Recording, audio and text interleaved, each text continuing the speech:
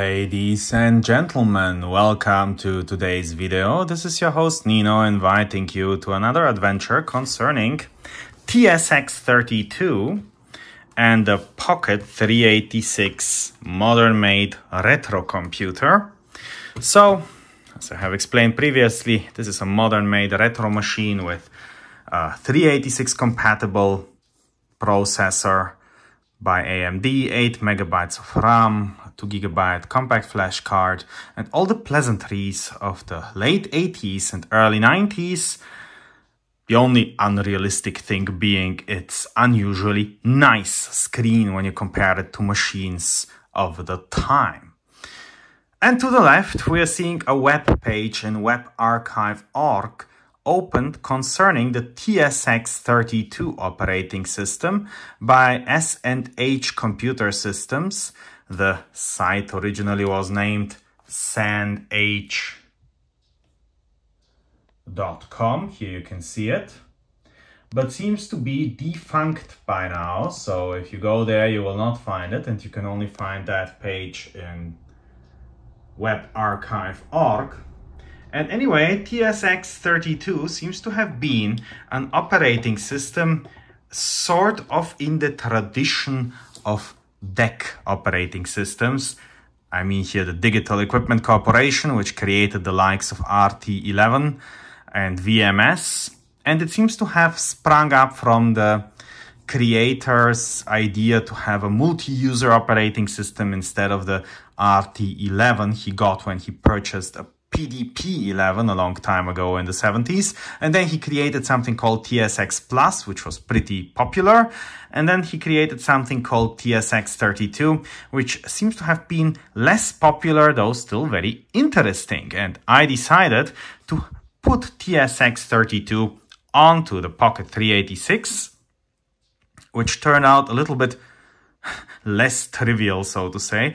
The operating system itself can be installed on the same disk as DOS. So you do not need to lose MS-DOS or your Windows installation for that matter when installing TSX-32. They can cohabit. The issue here started to be install what and how. The thing being completely obscure, there's barely any media available for it. And I found media for this in essentially like 2 or 3 places, depending on how you count. So there is the main web page of it. You can't download anything from it. Looks like the disk images haven't been saved. Then there was this site called annex.retroarchive.org. And the thing in annex.retroarchive.org here is that you can find here TSX 4.11 in 4-zip files, A to D, right? But it is TSX Lite version 4.11. That version lacks the networking, but would still give you the VMS-y feeling that TSX-32 offers. In a neighboring directory, I found here TSX 4.2, again TSX Lite. And these versions wouldn't work on the Pocket 386, as I subsequently found out, because apparently, that's at least my best guess at the present moment, the 2 gigabyte partition is simply too large for them. They're not really expecting that in 94. What else I found was, however, under marinet.com, that there were versions of TSX, full-blown TSX-32, in the versions 5.3 and 6.0. So that was nice. And I installed version 6.0, but the moment I did with a present date, the system complained that the evaluation period is over, that it will work for only 30 minutes, and so on and so forth. It wasn't nice. Installation is, by the way, quite simple. You're getting this all files.zip and then unpacking it in a directory on your hard disk and installing from there. So I did that, and as I outlined to you, unfortunately the system started complaining that that it's basically too late in the future and that it will refuse to work. So I set my date to 2001, 2001. And then the system would not tell me these things.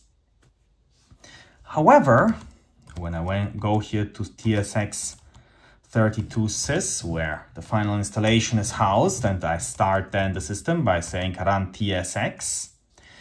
However, doing so would allow me to boot, yet still tell me that I have to purchase a real license and that there is a 30-day or 50-something boots trial period, and basically to torture me. So TSX-32 was working, but would be working only for a time. My first experiment was to delete this folder. Like, okay, I've had enough of TSX and I'm deleting it. And then I'm simply removing this directory entirely and reinstalling it. Will it reset the 30 days and the boots? Answer, yes, it would. So that was a clear indicator that somewhere within this directory, TSX-32.sys, there must be this file that is counting how many times did I boot it, and so on and so forth. So I decided, let's find out this file, like where is it? And I did the following. I created a copy of this directory. I called it TSX-32 backup. In fact, it still exists, right, in C, in the C drive, so above it.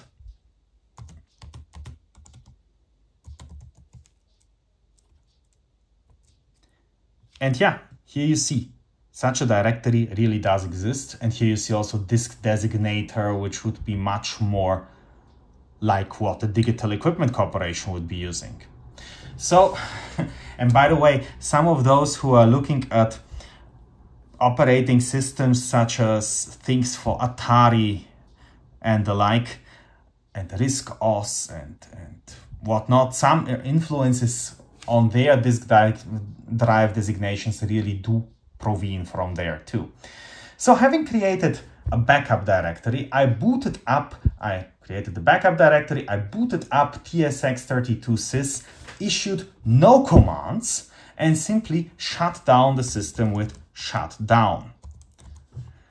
And having done so, the only thing that should have changed should be the file that is recording the 30 days of 50-something boots, right? So I should be able to identify which is the file keeping track of what I'm doing and giving me thereby the opportunity to simply copy it back and thereby reset the counter. Figuring out which file that is in Linux is reasonably easy. The only thing you need to do is issue a diff command. And there we see a couple of log files, which are, in all likelihood, completely irrelevant. But interesting is the TSXDEV.TSX file, which is shown to differ. And that indeed was the culprit. So if you have a backup of the TSXDEV.TSX file, so it was called, then if you reimplant that file back into the original TSX folder, you will again reset your boots as of the time this copy was created. So let's copy that over from, let's go to TSX sys, okay, TSX-32 sys, yeah, that's what it was called. And then let's copy from upstairs, from the TSX-32 backup directory, the file TSXDEV.TSX, actually easy to memorize, to here. Do I want to overwrite it? Oh yes, absolutely I do. And then we say run TSX. So it were 55 boots before and should now not have decreased.